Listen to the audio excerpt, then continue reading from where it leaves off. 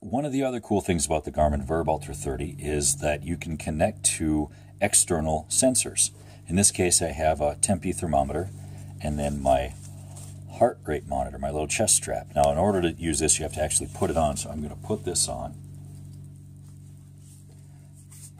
Bear with me for a minute here.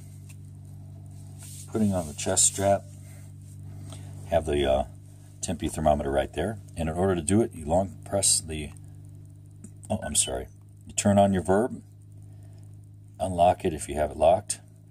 If not, then you go to the main menu,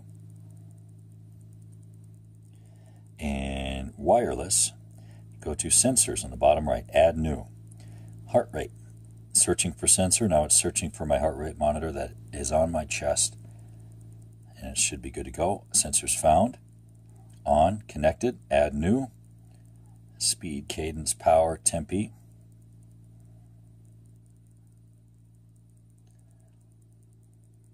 Awesome. Now that's on, that's disconnected. This always takes a while to get connected. Now it's connected. So anytime I take a video, it's good to go. Now you can connect via Bluetooth to different things. And once I get one of the things that I'm going to connect here, once I get it in the mail, I'll show you how to do that.